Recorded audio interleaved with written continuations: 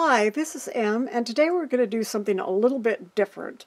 I want to show you a new little toy that I got to play with, and I want to tell you why I ended up purchasing it, how I ended up getting onto it in the first place, and some of the things that I intend to use it for, and why. The first thing that I will do a little demonstration of towards the end of the video is to use it for dried flowers. And that's something that we'll play around with.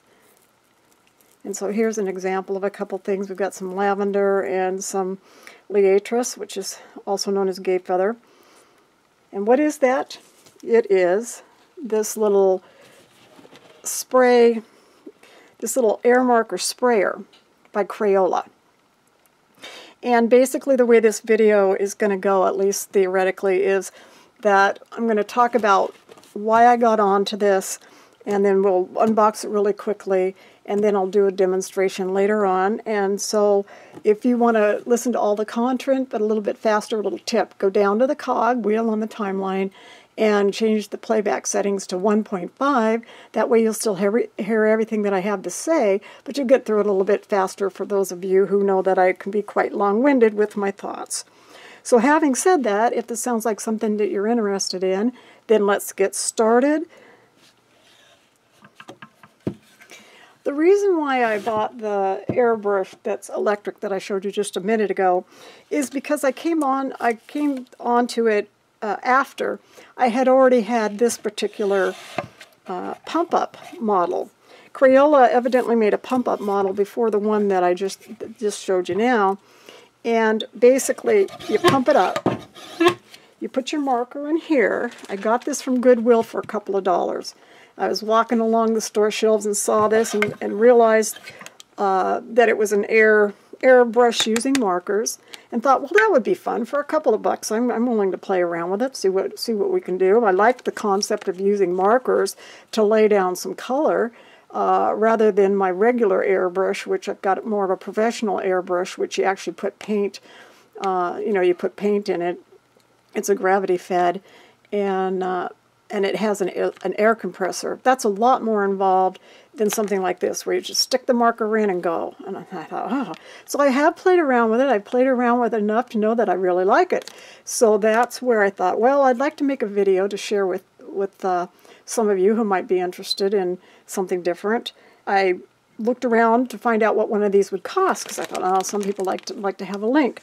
And I was curious what the retail was on this. I couldn't find it. I couldn't, maybe it's out of production. I don't know. But I did come upon the one that we're going to open up here in just a minute. So the thing about it is, and I'll show you, I'm pumping it up. And if I had a marker in here, which I'm not going to do it yet, I'll do it later in the demonstration, but you can hear, you got good airflow in the beginning, but that's how quickly the air runs out. And you got to keep pumping. So it just isn't that efficient if it's something that you want to get into. So that's why I ended up buying this other gizmo. Now we're back to this. This is a air marker sprayer by Crayola, electric-powered airbrush.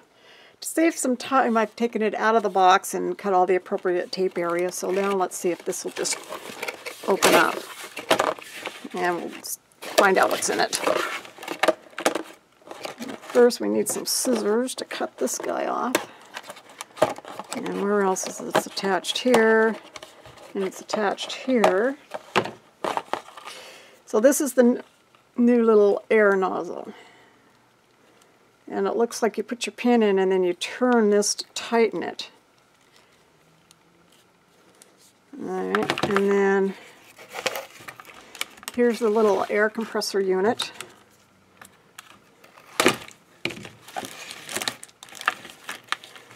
Take that out. Here's the hose. Actually, it's got a little bit of weight to it. I mean, it's not heavy, but it doesn't feel like it's feather light. Get a couple of little starter Crayolas. These are, I think I might have said it already, broad tip markers. And I understand but I'm not going to give a guarantee because I haven't personally tested it, that any broad tip marker, there are some other brands out there, should work with this. And I'm also going to try some other types of markers that I have on hand, but that'll be at a later date. So we've got these nice little colors.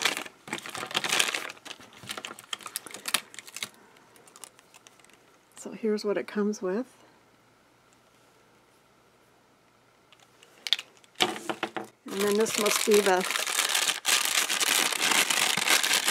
power cord, which plugs into here. I've plugged in this little air compressor and gotten everything set up. I wanted to show you that this is fully open, and you turn it clockwise and now it's closed.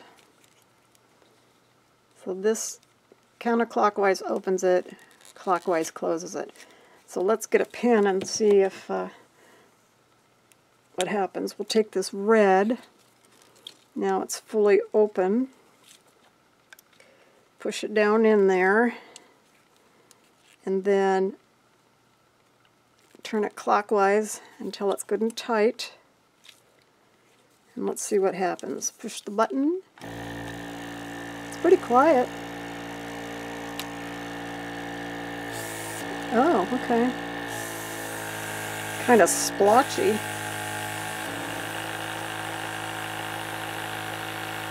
I had to get a little closer. That's better. It's still splotchy, which I know going into it it's splotchy, so we'll talk about that. I know that, but I'm using it knowing that it's going to be splotchy. Okay, so it works.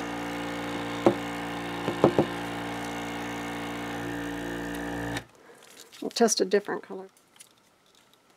What I like about it, though, and you'll see how I'm going to deal with the splotchiness for what I'm going to do here in a minute. What I like about it is the ease of just putting the crayon in.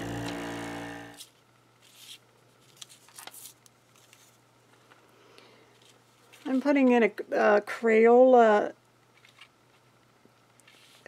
longer one. It's longer than the other one.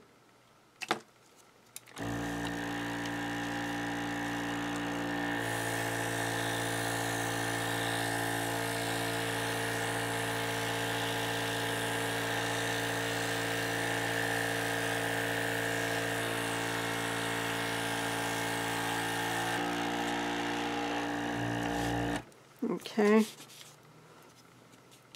that's this one.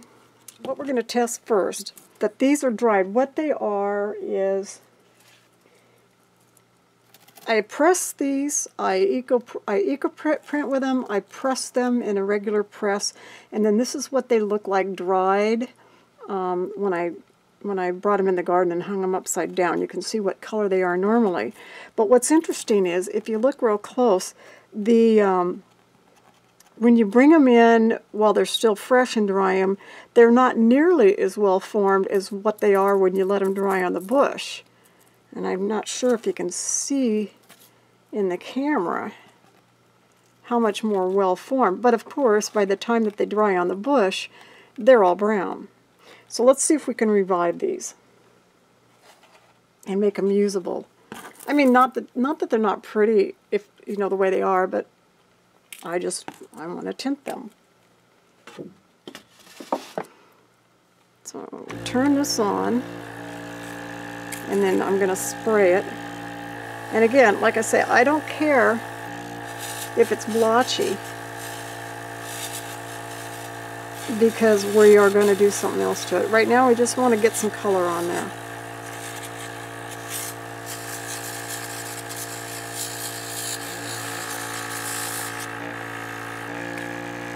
Let me push this pin down a little bit more.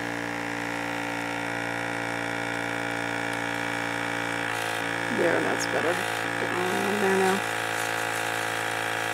Oh yeah, I didn't have the pin, excuse me, I didn't have the pin pushed down hard enough. That's plenty. Maybe a little bit more on the tip.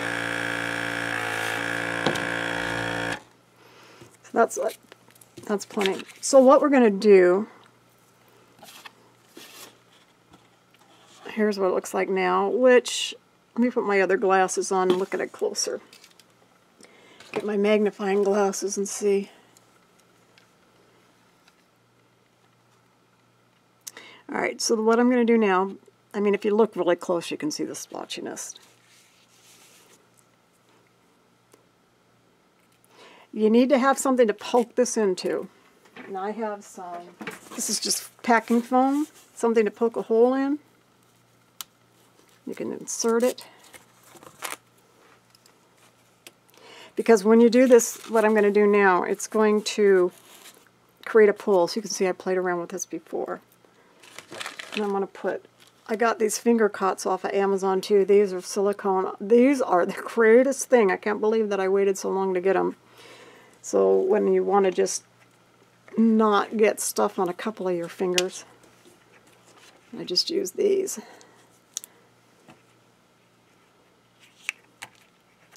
So that's how easy they are to put on. So now when I hold this up and it starts to run, it won't get all down into my fingers. So get yourself some rubbing alcohol, 70%. This is 70% rubbing alcohol. And just spray.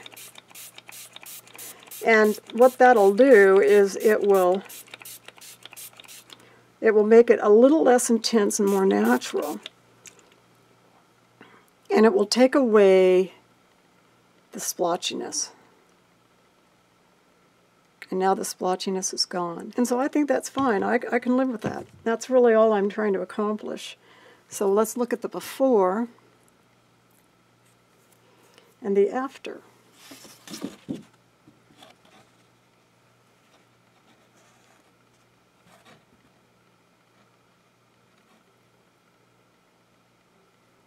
Okay.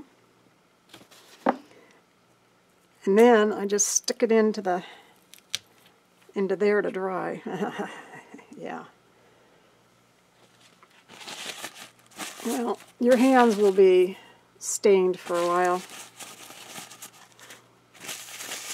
But that's okay, that's part of crafting. The next one I wanted to play with, I've been wanting to do, is, I'll get this color out, is purple on a gay feather. Take this one and let me grab a purple marker. Alright, because I'm obsessive and compulsive, I bought the big 40. And I want to find a color, let's see, it looks more like that color. That color or that color. This color or this color. Let's get this color. Let's play around with something bright. Yeah, well, let's see. What the heck? Yeah. That's probably too bright. That color? Well, we have to start somewhere.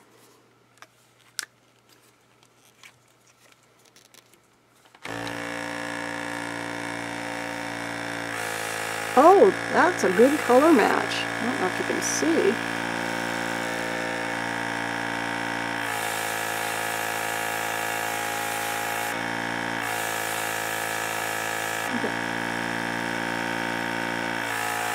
Okay.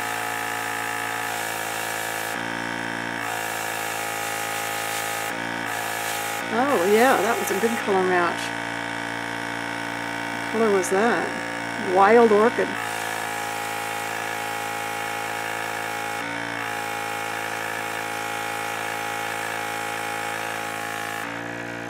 Alright. Well, let's take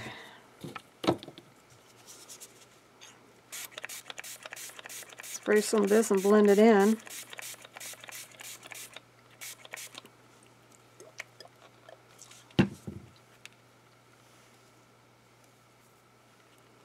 Let me get the cardboard. Yeah, so that colored it up more. So before, after,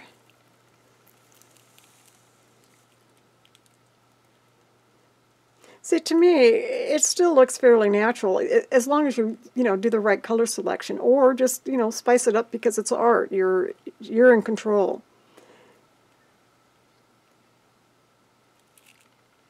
And I like them both, but this will last for a while in your display. Now let's take a look at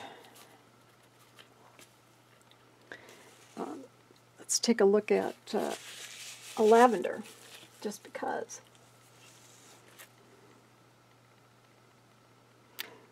I'm going to play with this one. Let's see what color it is. Oh yeah, that's a pretty color. Oh, that came out.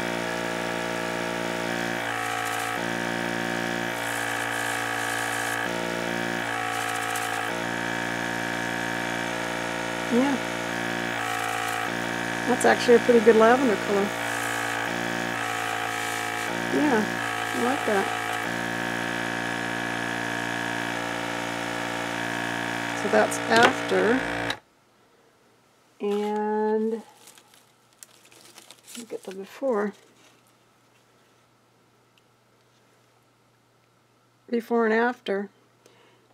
And I have pretty, powerful reading glasses on right now to see closer, and you can't even see the blotchiness. I wouldn't really have to do any spraying on these because it's just not even noticeable to my human eye, even with magnifier glasses on. So I think we'll go ahead and wrap this up, because that's what I wanted to show you. I've got all kinds of dried flowers here that we could play with, but this is basically what my intent was to get it. There are other things that we can do with this that I'll do in a separate video so that this one doesn't get too long. But for dried flowers that can take this, and the nice thing about it is it dries fast, and so you can just go on it. And the reason why I use alcohol when I want to blend it in is because alcohol also dries fast, so you're not totally re-wetting flowers that you just got done drying. But I think this would be good to, for doing grasses and any number of tribals. I would hesitate to use it on pressed flowers unless they're really stout pressed flowers, because you could use the alcohol if you want to smooth it out, but I intended this more for the dryable and for some other playing around that we'll do later. So let's take a look at what we did today. Here's some before and afters. This is still drying, so it won't be quite as glossy. It's looking a little glossy to my eye right now because it's still wet. They haven't dried yet. But it's pretty quick, pretty easy once you get the technique down. And it's a lot of fun. Stay tuned. I'm going to play around a little bit more for some ideas on how you can use this for journal pages and maybe to make tags with it and stuff like that, because there are background techniques that you can use for it. And I didn't show you what stencils came in the pack. Most of them are geared more towards children, but you can certainly use your adult stencils, which is what I want to play around with next.